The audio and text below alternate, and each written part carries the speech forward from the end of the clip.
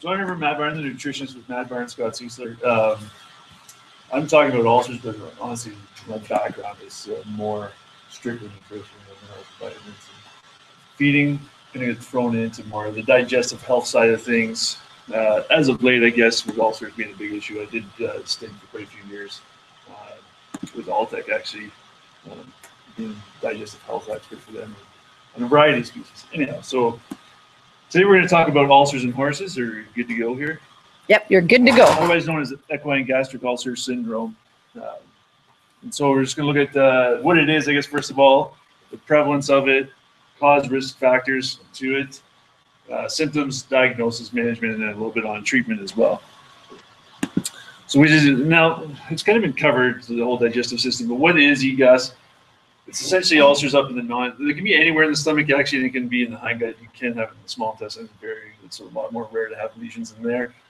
The most common place to see it is the non-glandular region, and that is from excessive exposure to acid. Alex talked about it. Horses are chronic secretors of hydrochloric acid or acid in the stomach, and if the stomach's sitting empty, it's not buffered properly, the acid gets up the non-glandular region, causes lesions, and then you get ulcers. There is some implication in bacteria as well, but in horses, typically it's just acid. The prevalence of ulcers in racehorses, you can pretty much put it at 100% thoroughbreds. There is breed differences for sure. Standardbreds do show high rates of ulceration, but not nearly as severe as thoroughbreds. If you do endoscopic evaluation, thoroughbreds a lot of times looks like somebody threw a grenade in there. Standardbreds tend to be smaller lesions. I'll show you some videos after. Other performance horses, so whether it be barrel racing, showing, jumping, things like that, still a very high incidence, and we'll get to the reason that is. Foals, again, they have a high incidence a lot of times because we're keeping them in stalls. And younger horses are more susceptible to ulcers than older horses are. Okay, causes, risk factors. Alex, again, we talked about this.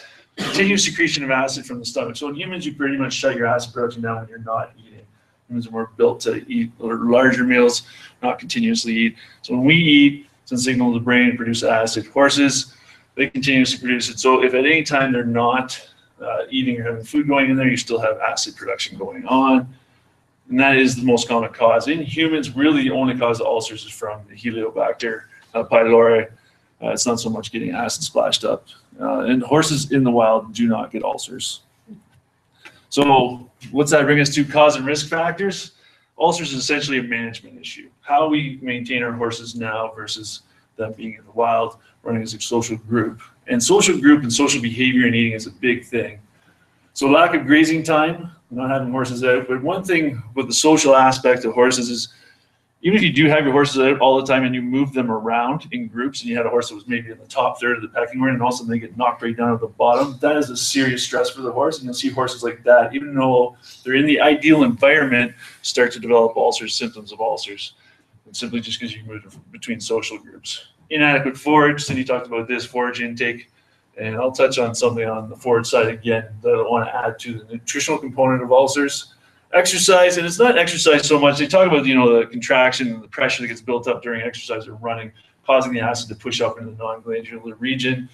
I'd say it's the stuff that goes around exercise and how we keep our horses and what we put them through the trailering, keeping them in stalls, not enough time outside, constant changes in stress and things like that. Grain feeding has been implicated with ulcers as well, stall confinement, and stress, trailering, separation, isolation, or feed deprivation. Those are all stressors to the horse. It can all lead to ulcers, which is why you see such a high incidence across groups of horses. Okay, so if you want to diagnose ulcers, endoscopic evaluation is the only 100% way to be sure. We're talking about gastric ulcers here. Stick the endoscope down and have a look and see if there's ulcers there. It's really the only way to be 100% sure. You hear people talking about lots of other ways. You get blood samples back from your vet. They're anemic. Well, it has an ulcer. Could be. It's unlikely. That is like a hallmark of it. There's no real good correlation between ulcers and anemia.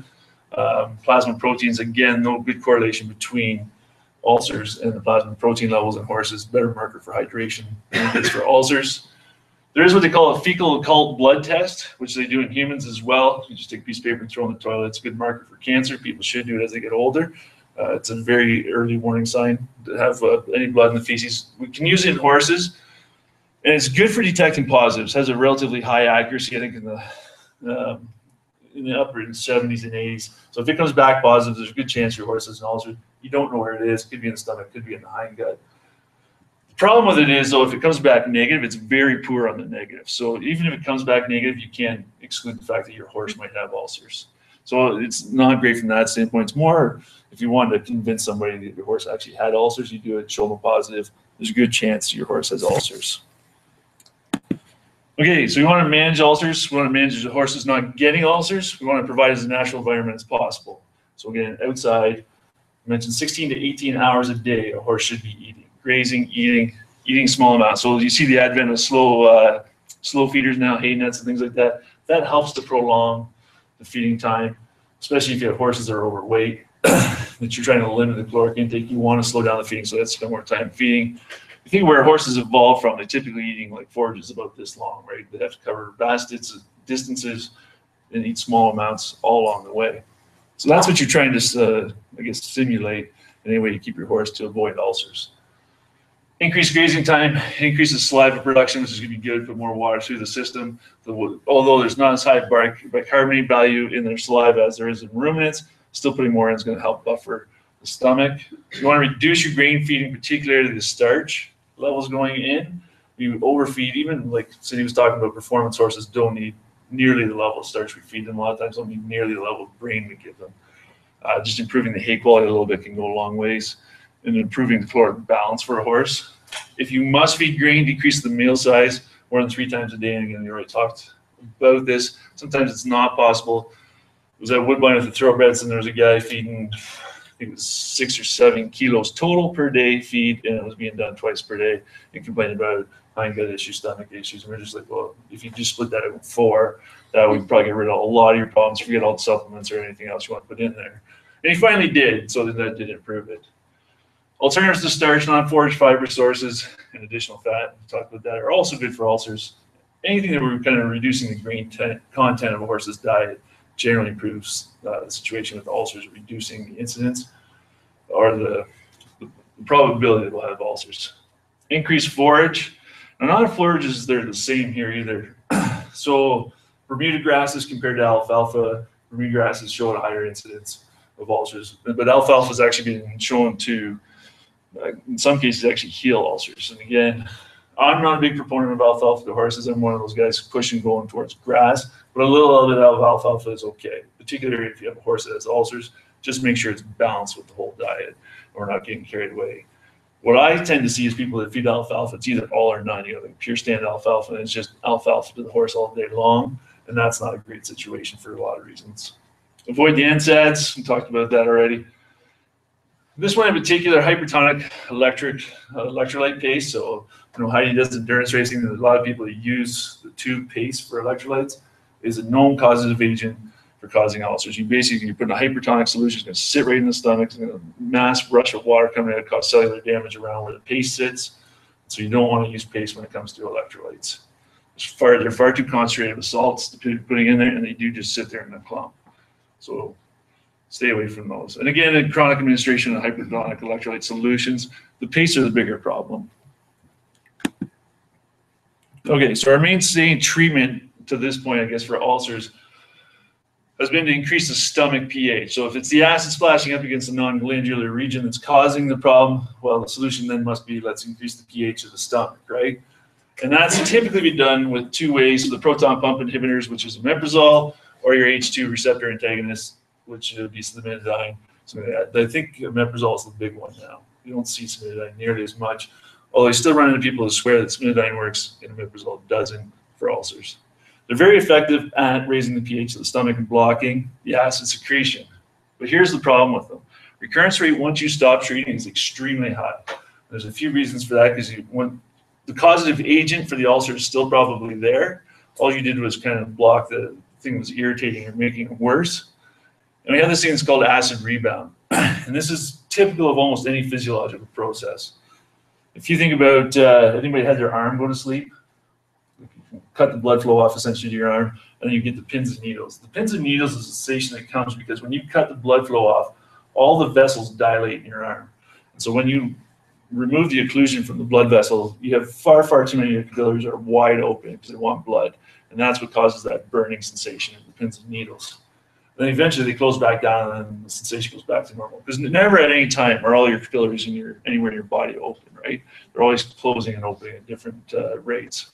Same thing, you block the acid production in the stomach, stays blocked, remove what's blocking it, it tends to overshoot for a little bit until it comes back to equilibrium. So then again, we end up with this high recurrence rate when we take horses off, these omeprazole, Gastric, things like that. Same goes for buffering the stomach. So we're going to use the Tums effect. We're going to buffer the stomach. We're going to knock it down, bring the pH up, I guess, buffer the acid out. Well, when we remove it, we get that kind of rebound of acid that comes up. So in a lot of cases, yeah, it helps at the time if we're going into an event because we're buffering the stomach so the horse feels less pain. But afterwards, we're just kind of making the problem worse because we're getting a higher level of acid production afterwards. There's also possible unintended consequences to raising the pH of the stomach. There's a reason the stomach produces acid. The two biggest ones are to kill pathogenic bacteria and viruses before they get into the rest of the small intestine. The other one is to activate enzymes in the digestive process. The big one being pepsinogen, converting it into pepsin to start breaking down protein. So acid, if you've ever seen, you put acid into milk, it denatures the proteins, causes it to curdle, things like that. That's essentially what's going on in the horse's stomach, and then the pepsin is going to start cleaving off chunks of peptides and amino acids that makes it much easier to digest in the small intestine.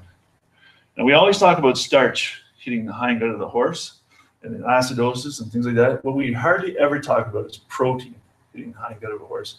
They talk about it all the time in poultry because you get excessive protein getting into the hindgut. We get these odd fermentation patterns going on. So we have this unintended consequence if we raise the pH of the stomach and we're lowering protein digestion. We get excess protein hitting the hindgut. We get these odd bacterial fermentations going on that can then just cause problems in the hindgut. So yeah, we helped at the stomach level, but then we just created problems in the hindgut. Okay, and then on to the plethora supplements boasting efficacy. Almost none have been tested. How many of you out there, how many supplements do you see out there that actually have clinical research trials beside them backing up the evidence? There's not many. The horse world is just inundated with people like me, people like Robert, and I'm saying that specifically, but outselling supplements to fix some problem your horse has, and just you see it all the time, going to places and just throwing supplement on top of supplement, add a problem, hoping it fixes it. And then you go through and actually look who's making them or different products and say, okay, well, why is it formulated like this? What's the purpose of these ingredients? Why are they in there? Show me some proof. And there typically is none. So until somebody can do that, I would say stay away from the supplements or cure-alls unless they can prove that it actually works. This is my second big problem with supplement companies is label dressing. So you talk about feed tags and looking at feed tags. Label dressing is one that I think you see so many companies doing it. So glutamine, I use this as an example because it's an easy one. Basically, every gut health supplement out there will say it has glutamine, and there's good reason for it. Your gut, the major energy source for the gut, which has an extremely high turnover of cells, is glutamine. Almost all the glutamine consumed in your diet gets used for energy in the gut for cellular turnover. But here's the thing. It is also the most abundant amino acid in almost every feed stuff, making up about 5 to 15% depending on the feed stuff of the total amino acids in there. So that means your intake on your average horse for your 500 kilo or 1,000 pound horse is going to be somewhere in the range of 100 to 150 grams per day. The body's also able to synthesize or turn over glutamine. So you have at a rate which approaches about 500 grams per day. So we're getting close to about 600 grams per day, if you want to say between synthesis and intake. And then you go look on the label of something that says we have 500 milligrams to 1 gram of glutamine we're adding to your diet. It's not doing anything in terms of supplying fuels for the gut. The levels in research, you get in that 5, 10, a little bit higher, do show that it starts to improve cellular turnover. And as long as it's up there, then I say it's good it's in there. Just be sure it's not in there for label dressing. We already talked about buffers and antacids. They do provide temporary relief, but again, a little bit of acid rebound that happens with that. Alfalfa is a good, actually just about every study that looks at alfalfa, you do see an improvement in ulcer scores when you feed a little bit of alfalfa. And I caution, make sure it's balanced in the total diet. Just don't go, my horse has ulcers, I'm going to put it on 100% alfalfa now. Oils certainly can be beneficial. Just choose the right type, ones that are high in omega-3. So you talked about flax. Flax oil will definitely be up there. Fish oil is a big one, be high in omega-3s and get you some DHA as well. Generally, any inflammatory with omega-3, you want to stay away from things like corn oil, which should be high in omega-6, which actually could make the problem worse. In very general terms, your omega-6 are going to be pro-inflammatory and your omega-3 is going to be anti-inflammatory. Probiotics have been shown to at least appear to promote healing. And I think this may be like if the acid does cause the lesion in the first place, you may get bacteria colonizing in there that don't allow it to heal. And some of these lactobacillus species do inhibit the growth of other bacteria. They actually produce products that inhibit growth of pathogenic bacteria. So there may be that they also help with healing ulcers. Okay, so I just had 2 videos to show you basically of endoscopic evaluation, if this will play. And, you know.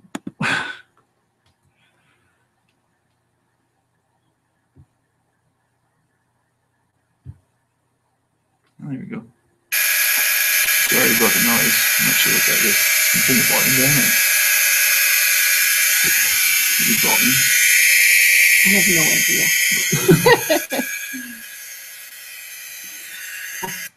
There we go. It stopped.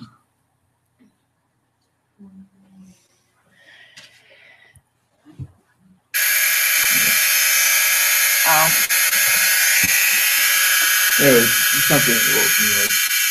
So this horse actually doesn't, you won't see the ulcer with the red ulcer, you see the yellow, and that type of keratosis. And again, it's the insult and the acid on the stomach there. So we're just watching around, you're looking at the non-glandular region, and the kind of marble cutaneous here in here. And I'm actually moving around. You see a lot of ulcers right on that line. Those ulcers are extremely hard to heal. They don't take extremely long time to heal. So it depends on where the ulcer occurs and how long it'll take to heal when you treat it. But you can just see that it's almost like a plaque that's developed on the non-glandular region. And that's from the continuous insult from the acid. And then just to show you, this is standard bred, but where'd the cursor go? Uh-oh, there it is. Hopefully this one doesn't have sound. So this is more typically what you see with the red, angry kind of skin and the non-glandular region. Again, it tends to be fairly close to the glandular region where the acid's being produced. And then right there around the esophagus, you can see where the endoscope's coming out. You see all that kind of red, angry area in there. And again, some hyperkeratosis, which is typical with ulcers. In terms of ulceration, though, that's not bad at all. Like compared to a thoroughbred, the typical thoroughbred, that looks quite good. And here's the other thing, when you do these though, some people think the amount of ulceration is basically going to correlate to your, I guess, the severity of the symptoms. It does not at all. What's astonishing actually is you'll have a horse like this, it doesn't, or even the one before with hyperkeratosis, no actual open ulceration. It'll look like it's all sucked up, this is looking terrible, kind of showing signs of colic. You think like, oh, well, this must be terrible, and you get in there, you're like, well, it's not that bad actually. And then you go to a thoroughbred, it'll look just fine. And again, it literally looks like somebody threw a hand grenade in there and went off. And the horse, like if you just stood there and looked at it, you wouldn't think there's anything wrong with it. So the correlation, there is really no correlation between the severity of the ulceration and the symptoms that you see. Okay, so let's just kind of move on to the hindgut. So the key roles of the microbial population, everybody's kind of talked on this. One of the interesting things you see now, it's coming more from the human side, is the impact of the hindgut or the microbial population on the cognitive function, your mood, your behavior, things like that. So you start to think about horses that are hot and different things, and everybody always attributed it to, oh, I'm feeding a hot grain. Can't feed corn because the starch and the glucose you get out of it. I'd actually probably throw that away and say that's probably not the case. It's not the glucose that's making the horse hot. It's the disturbance in the hindgut. It's probably upsetting the horse more than anything. So what happens is we get the excessive starch, incomplete digestion, or bad bugs proliferate. It lowers the pH of the hindgut. So we talked about having a neutral pH in the hindgut. As soon as that pH starts to drop, our good bugs start dying off. Fiber digestion goes away, and our bad bugs take off. And now we have this problem of acidosis. The acidosis in the hindgut, we get toxins produced, we get things like leaky gut. We don't tend to see as much ulceration in the hindgut as you do like the leaky gut. I had some good pictures from cows, actually. I should have brought them with me, of the rumen papillae actually sloughing off during acidosis. Same thing will happen in the hindgut of a horse if it's continually in an acidic environment. Oh, and that leads to the wonderful world of colic, laminitis, and digestive upset. So just back to the point here about grains and digestion and where they get digested. Cindy touched on a little bit about processing grains, and that has a huge impact, but also the grain type that we use. And I know this is a little tough to read, but it goes oats, barley, maize, which is corn. And what we're looking at basically is what gets digested before the sequence. So the small intestine digestibility of the starch. And then everything that's left over is going to get, it's looking at total tract digestibility, but you can assume that's obviously all hindgut fermentation. And one of the reasons oats is such a popular feed for horses, you look at the difference between pre-cecal digestibility and total tract, and it's very close, about 95%. So most of the starch gets absorbed in the small intestine. Starch in oats is very, very digestible to horses. We move down here to corn, and this is old data. I would argue now that's probably worse than this, but you have 30-some-odd% of it hitting the hindgut. So only about 60-some% is going to get digested in the small intestine. The rest of it's going to hit the hindgut. So we talked about corn being that hot grain. I don't think it's so much that you're getting this excess amount of starch in there. It's just too much of it's reaching the hindgut, particularly if it's not processed very well. Same thing for the protein. And again, you see, as I talked about before, if we're going to raise the pH of the stomach, that's going to inhibit protein digestion in the small intestine. You can already see there's a fair bit that gets to the hindgut without that happening. So when we make that, when we medicate a horse, and then we could possibly make this work, put a lot of extra protein into the hindgut, allowing the proliferation of Clostridia. Talked about meal size, and I disagree. Actually, I think your meal sizes are way too big in terms of your tolerances. If you start looking at 1 kilo of corn fed per day, and this is just fecal acid, basically total fecal acid. I think it was 0.5% for the meal size, right? Yeah. Yeah, so you're about 5 pounds, right? 2.5 kilos. So that puts you out about here. And you can see how high the fecal acid can start to get at that level, like as little as 1 kilo. Now, again, there's a lot of variation between horses in this, and digestibilities will vary between horses and between breeds. But I would tend to err on the side of caution and make the meal size as small as possible, because you can get the acids up quite a bit in the hindgut. Okay, I'm going to wrap it up with that. Bravo. Does meal size even count if it's something like people? Would you say that, Heidi? With beef pulp, yeah. If it's It's meal size, yes, it's an issue if it's grain, but what if it's people? it's not going to be as important, because and it depends what kind of beef pulp you're talking about. If it's got molasses and different things in there, then it starts to make a difference. But if it's the nice non-molasses type, not really. Now, I say that. So one of the issues with alfalfa, and the same bit with beef pulp, is the amount of pectin in it. So we're throwing this NFCA thing out the window. We're going with NSC, specifically looking at sugars and starches. But then when you look at alfalfa, why is the difference between NSC and NFC so big? It's because the sheer amount of pectin that's in it, which is indigestible in the small intestine. When that stuff hits the hindgut, it's boom. Like, it's just like sugar hitting the hindgut, right?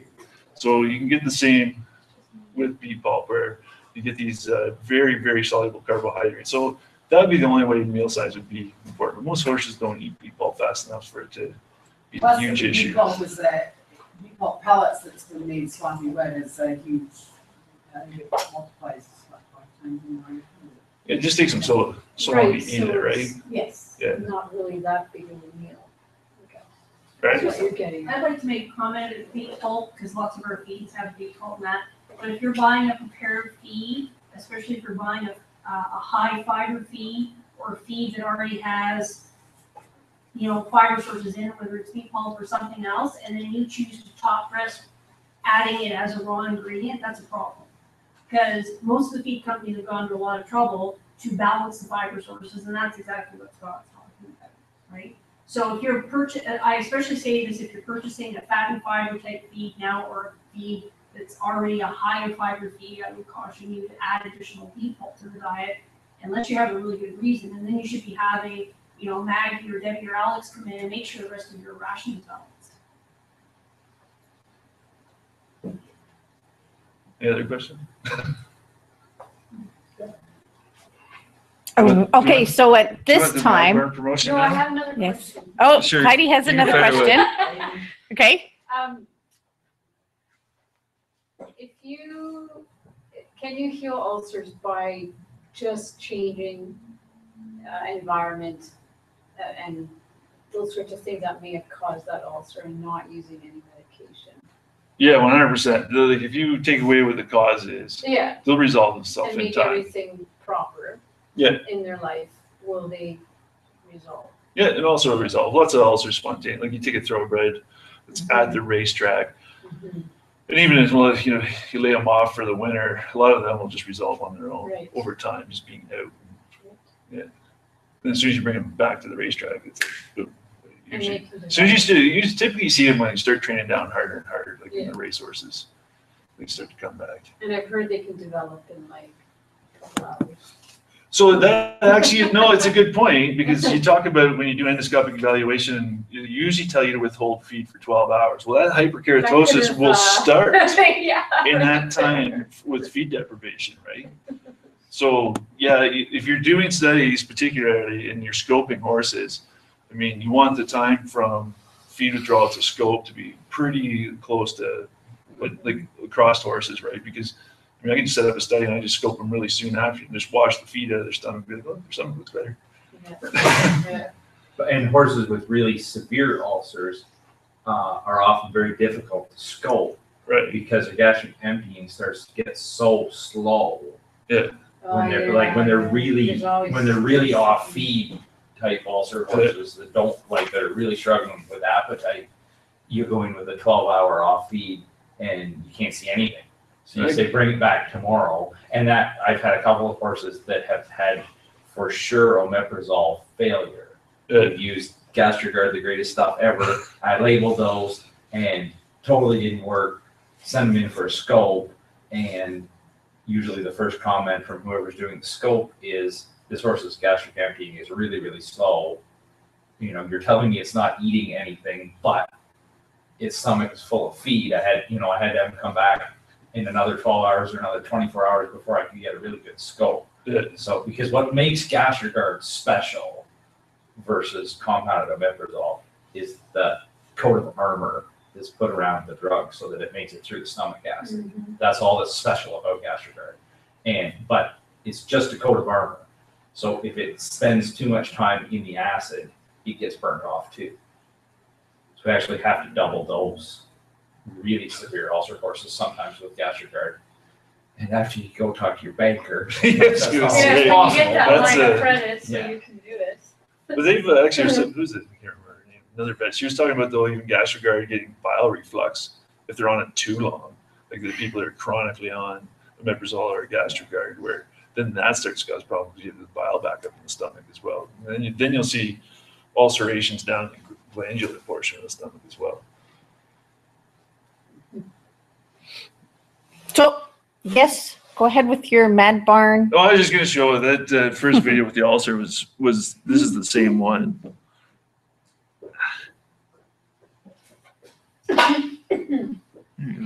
Now, on It's the second horse, the one in the red one, and actually where you see where it goes around coming out of the esophagus there. This is after 60 days on treatment. So this is the product we sell. And actually, I kind of fought tooth and nail. It was a vet clinic that came to me and said, we want to make an ulcer product for feeding actually after Gastrigard treatment. So to stop with the recurrence all the time. And so this is what we came up with. And you can see around, you remember how angry red it was around that. And again, there is a bit of feed in here. So some of this is time, but it's not all. You can see it's pretty much cleaned up completely there. and And tell us actually- a little bit about what visceral is. So we use visceral strictly for gastric ulcer treatments. It does stuff to cover off the hindgut as well, but it is for, especially for horses that are currently on omeprazole, to bring them off and not get the recurrence of the ulcer. So the typical treatment would be Gastrigard or omeprazole, and then go on the visceral. You got 2 weeks left, wean down and off to limit the acid rebound, and then you can stay on this as long as the causative agent or stressor is still there. Once you turn your horse out or get to the point where the stress is removed, or say you're off show season or whatever, you just take it off because your horse is probably fine without it. What's the magic ingredient? Oh, it's tough. Right. No, I mean the ingredients. Probiotic-ish, or is What's that? is it probiotic-ish, or how is it? So it's a whole range of things, and all the ingredients are listed on there. So like what I like to say is, you know, that a lot of these things you talk about probiotics, or lecithin's a big one, glutamine is a big one. It's the combination of things. So you want to do a few things. You want to provide the building blocks that are going to allow the stomach to heal, produce some more mucin to protect the stomach, produce more, get the stomach to turn over more, turn the cellular turn over higher, I guess. So it's kind of a combination of those things. And there's some herbs in there that have been shown just to kind of give you the soothing. It's not necessarily promoting the healing, but helping to soothe the stomach as well. Lecithin's one of the big ones, though. You look at a lot of research on lecithin. And that's actually that approached me about was you need a product with lecithin. And I said, yeah, lecithin's good, but you need more than that if you want something that's really going to work.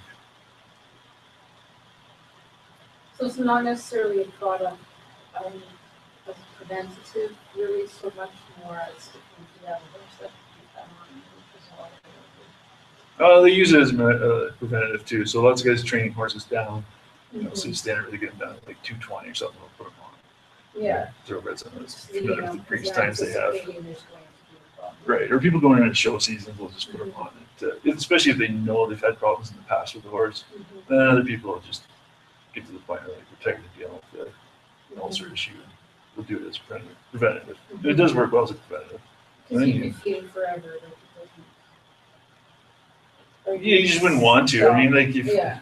ideally, like, why do you want to be Right. feeding something like that forever, right? It's the same thing. It's not that expensive when you compare to GastroGuard. It's like, I'm an Yeah. angel compared to GastroGuard. Yeah, yeah. But So- even omeprazole treatments, it's still, but again, it's like, if you don't need to, why? Yeah. Why do?